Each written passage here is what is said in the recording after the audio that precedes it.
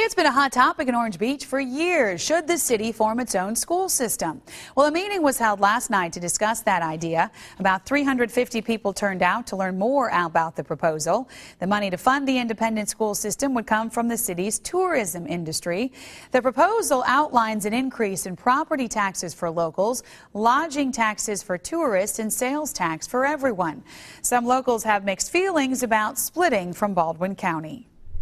I have rental property and I'm here. One thing that upsets me is I don't want my customers to have to pay more money for rental tax. They already pay 11%. So I believe in paying forward. I believe it's each generation's responsibility to provide for the children of that generation. Right now, there are two proposals for the school's location, near the entrance of the Sportsplex or near the wharf. The vote on a referendum to raise taxes to fund the system is set for September 23rd. The special election to fill the District 2 City Council seat in Pritchard is headed to a runoff. 6 candidates were looking to replace Erlene Martin-Harris, who resigned. City officials say 320 voters cast ballots. Severia Campbell-Morris and Carlton Wallace got the most votes, but not enough to avoid a runoff. They will face off in a special runoff election. It's set for Tuesday, October 7th. There were 3 big primary races in Florida, Democrats and Republicans. In high-definition television. And thanks for joining us here on Fox 10 News on this Wednesday morning. It's now 6:38. I'm Sarah Wall. The city of Spanish Fort is still working on getting emergency sirens installed. The city received a grant in June of 2013 for 5 emergency sirens. The main purpose of the sirens is to alert Spanish Fort residents about tornadoes.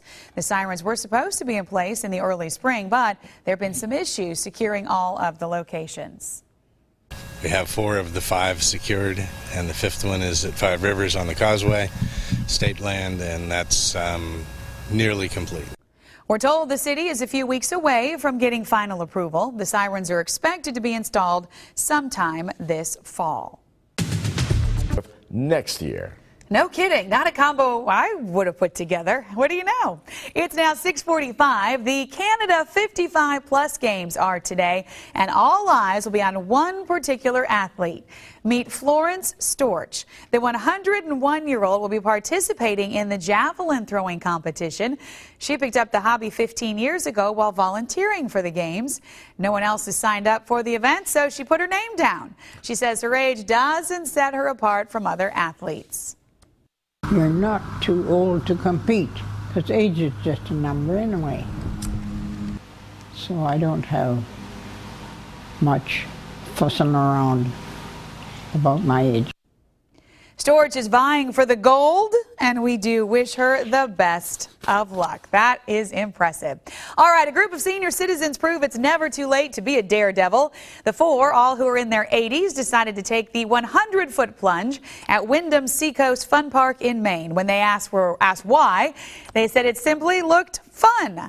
The daring seniors included a Marine and a World War II pilot. All in their 80s, you in said their that part. 80s, yes. That's awesome. You know, and when you really look at those pictures, they're on their stomachs. Yeah. Like they're, okay, straight, like the ground is coming right up at you, right? I think that is Daredevil A++, Matt Barentine.